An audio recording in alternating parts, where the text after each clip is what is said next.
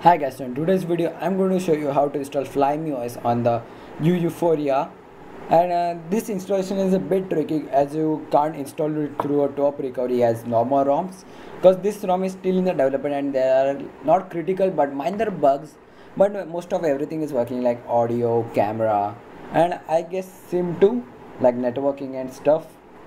It doesn't like support 4G right now as the developer told me, or something like that, I don't know really, but let's just check it out. So as you can see, I'm right now in the top recovery and I just failed the flashing. And if you're also wondering why am I showing you from the start, because I basically just reviewed the ROMs, but I just wanted to show you because it's a bit tricky thing. Just go into the install, just download the custom recovery, not any like major things. And if you're just like formatted and just thinking why I should like do this much things and just flash of another recovery, it's needed, so you can't have an option. Go to install, select for the images and search for the recovery where you have download. I guess I have to share it. Oops. Okay, share it, files, there it is. Okay, images. As you can see, it's a pretty like random number. Select for the recovery, not boot, so it will be flash for the kernel. Okay, flash completed, back, and as you can see nothing is changed. You have to just reboot the recovery again. So if the camera angle is too off, I don't have a tripod, my camera is just sitting over some bunch of books. And as you can see, we are now in the recovery, and sorry for the brightness, actually it's like very bright, but I will try to show you in any ways. So as you can see, it's a direct spoof of clockwork mode recovery, because I just like get a feeling of clockwork mode because all the settings are from like CWM 6.0.4.7, yes, or 4.9 I guess, because it can just flash marshmallow too, I don't know, it's China. So just go to the install zip. Basically you have to just like factory reset before, or you just don't want to like wait for factory reset to wipe everything. Go to the mounts and storage. Maybe let's bring the focus back again. Go for format boot, sorry it just hanged off over there. Format boot, data, cache and system, and you will be done. And let me just tell you, if you are like continuously flashing other ROMs, you will be noticed that if you use a top recovery, it will just took a long 15 to 30 minutes to wipe off your system or data, which is not present in this recovery, which is also good thing.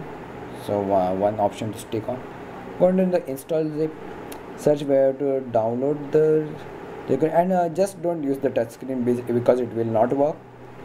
Just use your power buttons and volume button like the old days. As I just have it and share it, I guess. Okay, there it is, files, search down over there. As you can see, I don't have the Flyme OS file over here, and just place the power button and it will be flashed. So pretty basic stuff, nothing to like creep out or worry, it's safe actually. And reboot the system right away. So I have done the actual installation, I don't want to just do it whole again and stop. I want to make this quick video, so let's just wait for the Yuphoria to boot. As you can see, pretty nice boot animation over here. Sorry for the backlight issue. I like have a cheap budget camera actually, not like a great DSLR. Show you a bit closer.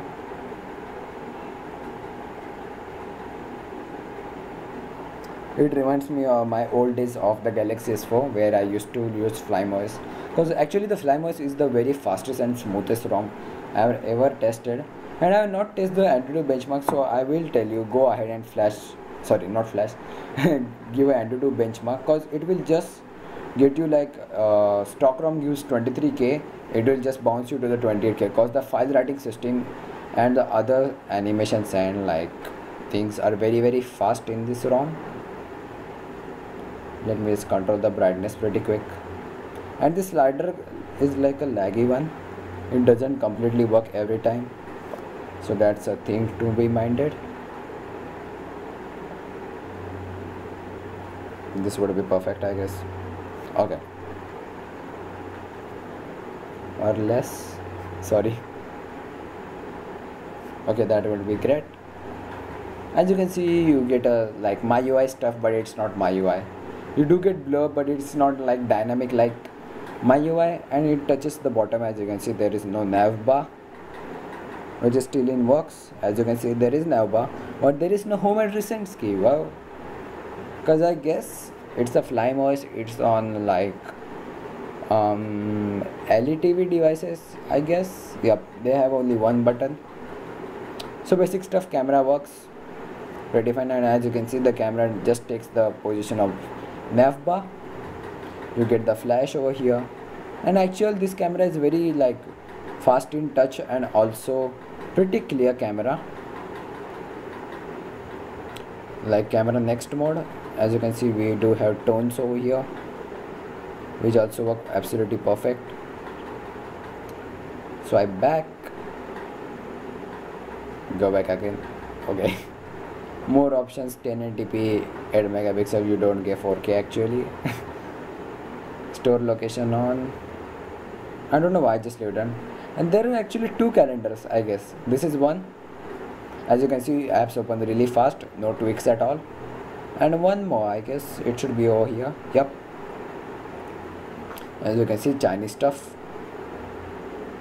It becomes pretty hard if you don't have a home button and a recent key. I will show you workaround later on. Game Center. Let's just check it out. Only Chinese content is available now. More English connection. Okay. Weather. Basic. Share it. Flashify. That's mine. 360. Everything is in Chinese. Wow. Then we should check it out. Life, what's that?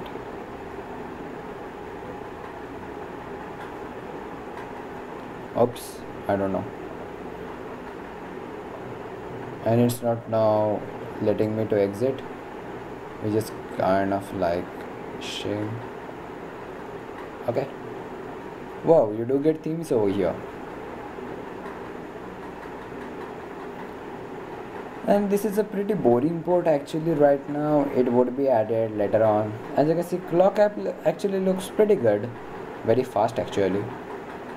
Tools, download sound recorder. Good. App Center. Every Chinese app. There is no like standard apps. Like if you say Asphalt 8 CSR Racing, Modern Combat 5, not present over here. Memos. Okay, Painter. This is actually a good app. Those are not mine. Security app, just like the Flyme, my UI, it has the every app like same. Security app has a like smart manager, like thing is like cleaner, good, and other things like power management. You do get like a ultra powerful mode in the Samsung phones, which is good. Let me just hold up. Pretty quick. Phone working, as you can see, but there is no nav bar, so let me just show you how to enable like recent keys. As you can see, you do get the smart touch toggle over here, but you have to do enable it. Sorry for my bad English, I'm just pretty much stressed out right now. As you can see, tabular style settings over here, 2 taps, and they're like live wallpapers. Nope, nothing over here. Theme system wallpapers. You do get a funky option over here actually, I guess. Settings, set as lock screen. Nope.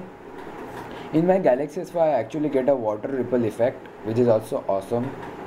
I don't know why I don't get over here. And just go to the accessibility. Not the developer options, it should be over here. Smart touch. Okay, smart touch, and just pretty much doing mess up, so set it on close, but On the like double tap. Okay, so move, it's a hold and slide up, just set it on task manager because this option is not available over here. I don't know why. No, it is there, sorry. So as you can see, pretty much it's easy workaround till the developer fixes the navbar. I will be not using this ROM actually right now. It's still a buggy. As you can see, I pretty much end up using the back button by my mistake. No clear button, shit. Done. So pretty much you get it. It's a Flyme OS, pretty much a Chinese based ROM and nothing actually, but it doesn't have a force close issues like the MyUI ROM, and also it's a 64-bit ROM and the touch is pretty working perfect, pretty damn perfect actually, than the stock ROM, which is kind of like good. That's why the Chinese ROMs are even famous for their stability and Chinese bloatware, and also the what you say, touch response, is that any word, gallery. So if you don't see your folder over here, just press the plus button and tap the folders which are not like showing up and hit OK. Gallery content updated, and your all the photos will be saved over here. Pretty good tip. Messages. Okay. So guys, this was my review for the Flyme OS on the Yuphoria, and there will be more videos on this ROM in future when the developer like improves more content. So guys, thanks for watching. Also peace, and don't forget to subscribe.